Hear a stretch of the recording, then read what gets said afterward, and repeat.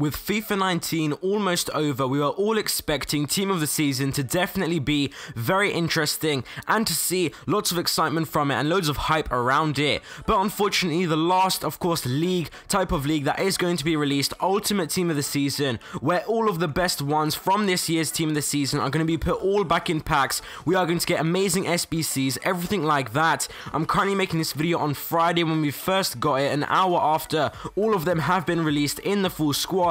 And to be honest with you, it's not looking great at all. There is loads of huge names that are missing out for no clear reason. We do have the likes of Lewandowski, Neymar, Salah, Hazard, all of these type of players, Trent Alexander-Arnold, all missing out on Ultimate Team of the Season. And it is actually extremely strange. There is no clear reason, like I did mention. There's nothing from EA Sports mentioned. And the thing is, Ultimate Team of the Season always has extremely high expectations, and the reason for this is because if you go back, as you can see here, FIFA 17, FIFA 18, they all look absolutely amazing. Any one of those players you will definitely be happy with. But if you actually look at this year's, there's loads of players that you're not really going to be like exactly happy with when you get them, and it's just not really good by EA Sports. There were loads of options for them to include, but for some reason they haven't, and it doesn't really look good on top of all of the other things that have been going on this week and I have been updating you guys on in my past videos. So before we get into more information, if you are new here, make sure you do subscribe.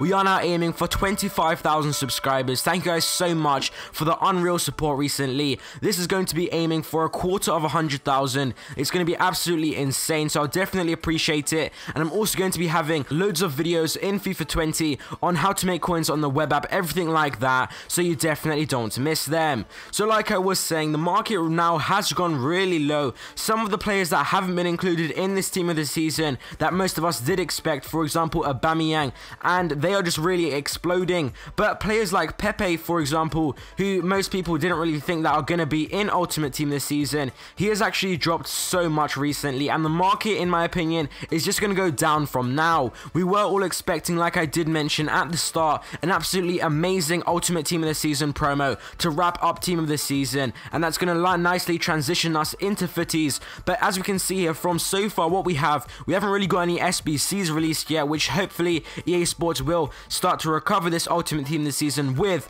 But the market really has kind of like given up on this Ultimate Team this season from what we can see right now. Loads of players are going down right now. It's not only these Team this season cards, just everyone in general. If you take a look at the market, maybe not too much on some specific players, but if you actually give it some time, in my opinion, the market is definitely in a couple of few days and maybe even next week, the market is completely going to be down, because if EA Sports don't release any other SBCs or something like that to kind of like recover this Ultimate Team this season, the market will stay low, and it's going to reach a point where it's kind of like, it's not going to go any more above that, so it's going to go low. It will recover a bit, but it's not going to recover all the way to where it is now, and it's just going to stay below. I'm not really too sure how much it's going to be, but for example, a percentage, if the market is going to go down 40% now, then it's going to go back up 20%. There's still going to be a 20% that has overall dropped in from now and after, of course, and then we are going to have footies, everything like that. But then after that, it's just going to be a huge drop off, because we are going to see